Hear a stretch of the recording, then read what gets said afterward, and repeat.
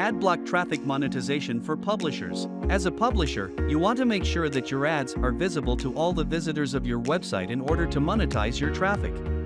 However, some visitors might prefer to use an ad blocker to hide all your ads, which might reduce the potential revenues you get from your traffic. That's why Exoclick has prepared a workaround so that you can continue displaying ads to users that have Adblock extensions enabled. In this video tutorial, we will explain what files you need to download and what steps you need to follow in order to bypass ad blockers. Note that this tutorial is intended for the following ad formats: banners, sticky banners, native ads, and instant message. For pop-under ads, you just need to place the inline code we offer in the admin panel and it will monetize all types of users. Step 1. Download the required files. The first step is to visit the link in the documentation and download the files corresponding to the latest version. In this downloaded folder, you will find 3 important files: the frontend_loader.js, the backend_loader.php, the diagnostics.php. Step 2. Renaming and configuring the files. The next step is to rename the frontend_loader and the backend_loader file. You can use whatever name you like, as long as it does not contain the word ad. This is done to prevent ad blockers from detecting these files. The diagnostics.php does not need to be renamed, but you will have to edit line 16 from the file in order to reflect the new name of the backend_loader. Then, open the backend_loader file. You will need to make some changes in order to make sure traffic is identified correctly. Go to line 81, under User Environment. If your website is based on a Cloudflare server, change the line from the code to the text shown here.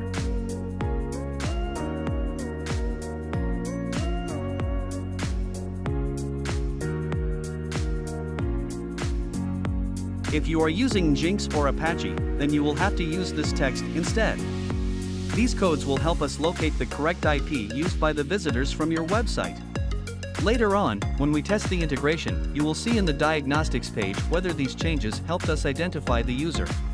There are more changes you can do in your backend_loader file to make ad serving under Adblock more efficient, which you can check out our documentation to find out more about in our documentation. Step 3. Uploading the files to your server. After doing all these changes, upload the files to your website server. Step 4. Add the anti-adblock codes to your site HTML. The last step consists of adding a few HTML snippets in your website in order to call the files required to display your ads. There are 3 codes you need to add. The first code calls our frontend_loader.js and needs to be placed right after the opening body tag.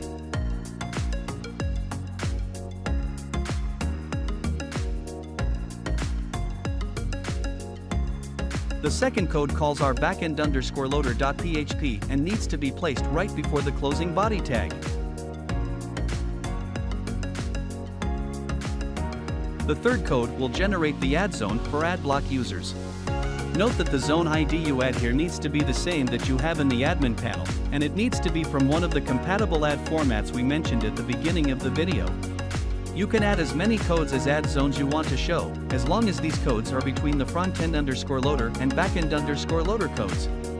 Once you have added these codes to your website, you should start showing ads to Adblock users. If you are experiencing problems, such as traffic not being counted properly, you can use the diagnostics file to find out whether there are any issues with your integration. You can also find additional troubleshooting steps in our documentation. If traffic is being counted correctly, you will see your results in the Adblock Traffic tab from your publisher statistics in the admin panel. Thanks for watching this video.